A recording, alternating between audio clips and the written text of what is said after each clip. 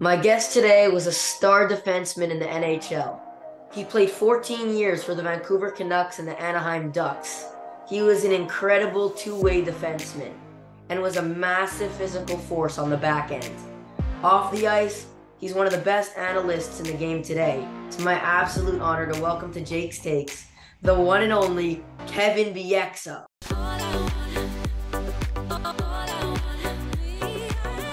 What's up, Kevin? How you doing? I agreed to do this because I know your intros are next level. That was an unreal intro. Can you write that in a resume for me?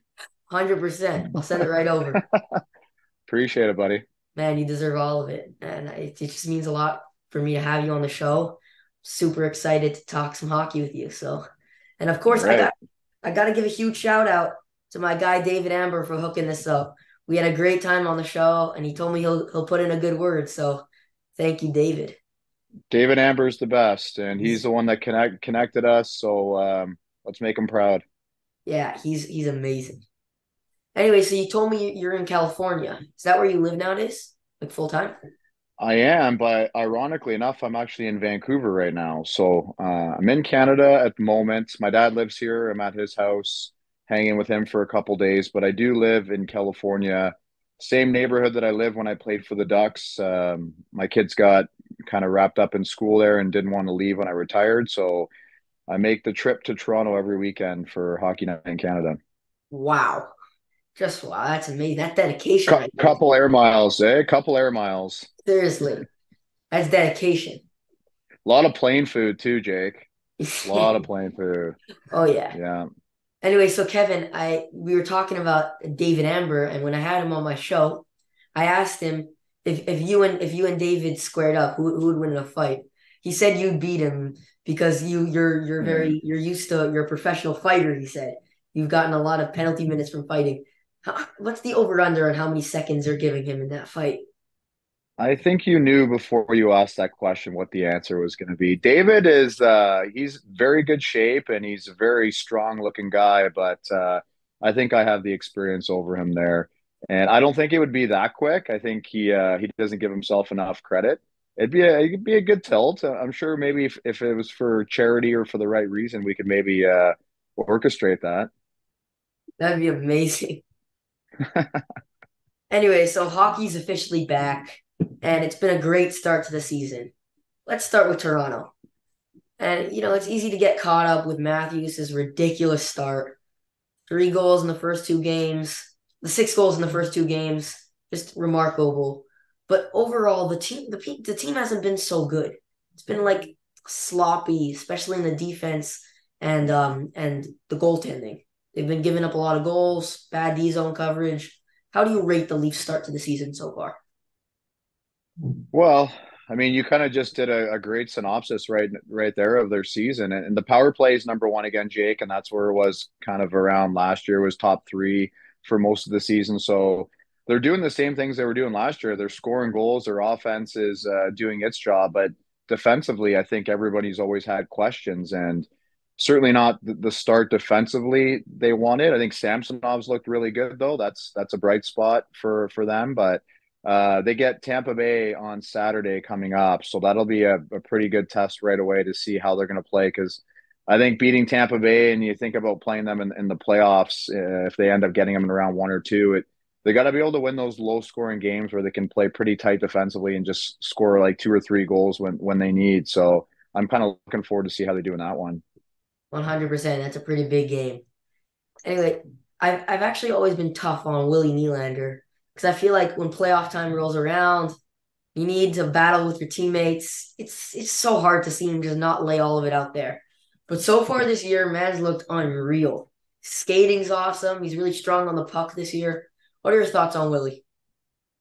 Well, you sound like David Amber right now, first of all, with his constructive criticisms at times of Nylander. But he scored a goal against Minnesota, which made me think, okay, maybe his game, and don't get me wrong, great player. He's a very good player for the Toronto Maple Leafs, but obviously in Toronto, there's high expectations for this team. And if they're going to get over the hump, it's going to probably be him along with a couple other guys that are going to get them there. So He scored a goal though against Minnesota where he dipped his shoulder and he took the puck to the net hard and kind of went around the goalie with the defenseman draped on him.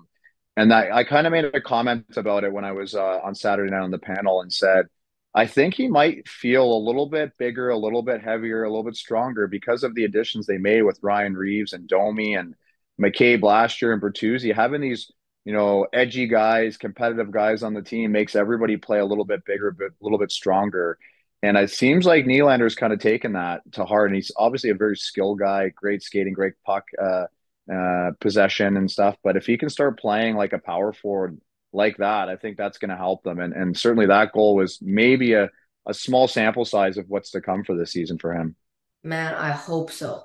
Because I remember seeing a stat like of this past playoffs. And it was like people were comparing Matthews to Nylander's playoffs, and Nylander's numbers looked like a little bit better. And then there was one stat there that just like took me over, and that was hits. Marner had like 30 more hits than Nylander in the playoffs. I was blown away. I was like, what is going on? So I hope he can just start playing bigger, like you said, and it can be a sample size of what's to come. I agree, but you have to remember though, Jake, everybody has their assets and what they bring to a team. So I think like what you're saying and I'm saying, we're certainly not looking for Nylander to run around like Lucic and run defensemen through the boards. But I think like the plays, like I was just talking about, protecting the puck, taking it to the net hard, it's only going to make him a more elite offensive player. So I think like the whole team needs to kind of take that attitude on. And so far, it looks like they have, certainly with the puck and offensively. 100%. Anyway, so the Leafs now have a new top line, adding some grit with Tyler Bertuzzi. And I came up with a name for this line. You ready for this? You I take the got it. Let's go. Let's you go. take the first letter of each one of their names. You got A for Austin, T for Tyler, and M for Mitch. You got the ATM line because they're absolute money. You like that? Pay them. Pay Oh yeah, them. Right. exactly. All two are already actually all three are kind of getting paid. So that makes sense, that line. But it looks like they're gonna really complement each other. I love Bertuzzi's edge with those two guys kind of getting in there. And you might be too young to remember the Sedins and Burrows, their dominance in 2011, 12, 13. It was almost the same way. It was two really skilled guys that wanted the puck, and then it was that little mucker that would go get it for him. And that's kind of what Bertuzzi's brought to that line. Yeah, I love Bertuzzi. He's really good. He's gonna really compliment them. Anyway, I want to ask you about actually Bertuzzi's old team, the Bruins. They got a new captain this year in Brad Marchand. And I saw that he was already up to his same old things, the tricks, trying to tick off Connor Bedard the other night, just getting up in his grill, being annoying. And his style of play is just obviously way different from their past captain, Patrice Bergeron, absolutely an amazing captain. But do you think Marchand was the right choice for the C? Do you like it when the captain's such a pest? Like I feel like Pasternak deserved to be in that conversation too. Yeah, probably he deserved to be, and I'm sure he was in the conversation. But I mean, you think what makes Marchand so good is that he has that edgy competitiveness, and he's been doing it for a long time. And I think he's one of those guys where you hate to play against him, but you love having him on your team. And I'm sure the guys in the dressing room really respect him there. Quick little story. I lined up against him in a face-off in Boston. It was maybe like his second, no, it was maybe like his third or fourth year in the league, and he was already starting to become a really good offensive player. And he was kind of up to his shenanigans in the game, kind of jabbing guys and chirping and everything. And I looked at him, I said, why do you do all that stuff? Like, you're a good enough player that you don't need to do all this stuff. And he looked at me, Jake, and he goes, Kev, I can't help it. And I Actually, got a good, I swear to God, I got a good laugh out of it. I'm like, he can't help it. Like, he's that guy that's just so competitive and just wants to get in guys' grill and chirp and play. And he's a good player, but he can back it up. He backs it up with his play. He doesn't back it up in a fighting sense, but he backs it up with his play. He holds on to the puck. He's one of the best forwards in like top 20 forwards in the game probably right now. So he can back it up. yeah, 100%. He's really, really good. Anyway, so I mentioned Nylander before, and obviously he's in a contract year this year. He's going to get paid. It's no secret the Leafs don't have much salary cap left. So how's this for a wild idea? But you go out there and trade Willie for like Steven Stamkos. Stammer wouldn't demand nearly as much money as Willie. He'd be coming home, still got game left. And like things just it just could be amazing. Like come back to Toronto, and Tampa hasn't shown that they've been all in on signing him again. So, which team would say no to that trade? To Tampa or Toronto? That's interesting. I don't know. So you're talking about an in-season trade, obviously. Yeah, But I don't know how they would make that work unless it was closer to the deadline because Toronto's already over the cap. Stamkos has a higher cap hit than Nylander right now. It's interesting though because you have to think all these Toronto kids that grow up there want to play for the Leafs at some day, like Tavares, right? He wanted to come back to exactly. Toronto after a pretty good career in Long Island. Stammer's a Toronto guy. I'm sure he'd love to play for the Leafs. Yeah, I don't know. That's an interesting take right there. Yeah, I think it would be an amazing, amazing trade. Are you the first person with this take? Yeah. Have you heard anybody? Yeah, okay. Well, hey, the get the wheels going, and if it happens, everybody heard it here first. This was your idea. Oh yeah, it would be great. Anyway, so since I just came up with an idea like I'm a GM. Let's put you in the GM's shoes, Kevin, okay? Okay. Yeah, I'm a little bit older than you. Let me try to be a GM now.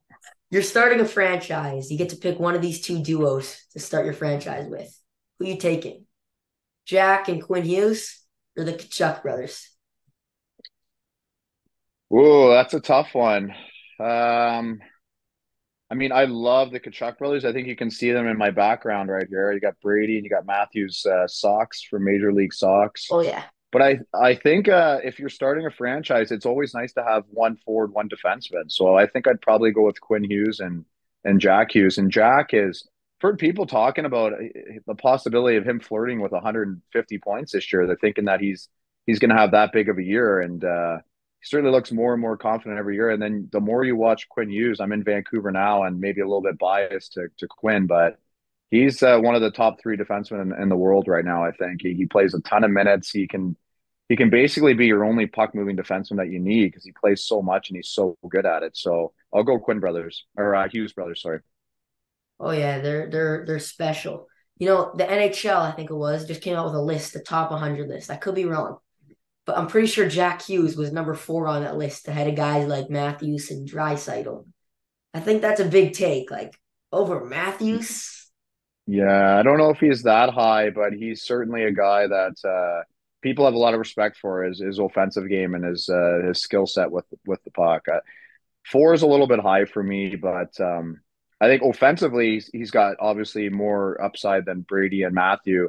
Matthew and Brady have that grit though that everybody just loves. Like you just love watching those two guys play hockey. Like Brady's like the perfect captain for the Ottawa Senators, and Matthews had a pretty good going with the Florida Panthers as well. Yeah, Brady's had a great start to the season. Yeah, he looks good. Oh yeah. Anyway, so last question, Kevin.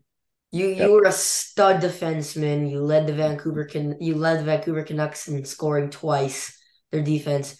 So who do you say was your favorite D partner to play with in your NHL career? I only led the team twice for defensemen. Felt Yeah, like I I think led like I felt like I led every year.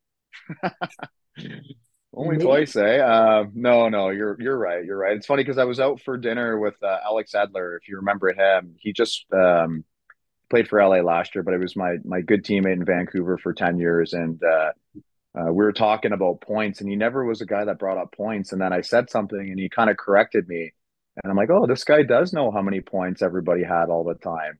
So I would say Edler was although we didn't have the best season together, he was one of my favorite defensemen to play with. Dan Hamhuis was probably my all-time favorite. We just complemented each other so well, and we were partners the year we went to the Stanley Cup final. Cam Fowler, I really enjoyed playing with in Anaheim. Trying to think, Willie Mitchell was a great partner. Matthias Olin was my first D partner in the NHL. I had a lot of great partners. If I had to pick one, though, I would say it was Dan Hamhuis. Kevin, thank you so much for taking your time to join me today on my show.